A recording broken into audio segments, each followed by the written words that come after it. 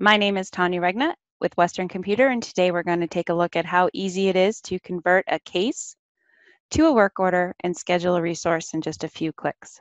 So what you'll notice on the screen is we're looking at a case from our client, Clifton Fine Central School, and they reported that the air conditioner is blowing hot air. We've noticed that they've identified the product and that the phone call came in reporting it. Obviously, this is something we want to send a technician on site for, so we're going to go ahead and convert this to a work order.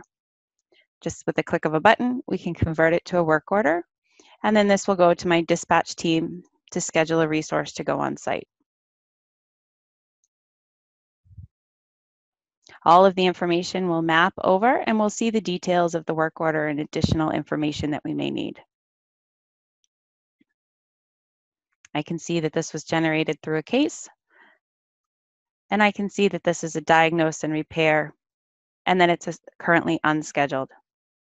By clicking the button Book, I can go ahead, pull up my schedule board, and assign a resource right away. You'll notice that due to the work order type, we have some characteristics that are automatically pre-populating. And so because this was an air conditioning issue, we notice that there's an HVAC skill required. Going to go ahead and schedule Diane, and I can see that Diane is available anytime between August 1st and August 6th. I can also see that this work order should take about 2.5 hours. So I'm going to schedule Diane for August 3rd at 8 a.m. We can schedule an estimated arrival time if she needs to be on site sooner, and it automatically will populate the end time. Going to go ahead and book an exit. It will identify that the booking was created successfully, and we'll notice that down below, the booking has now been generated.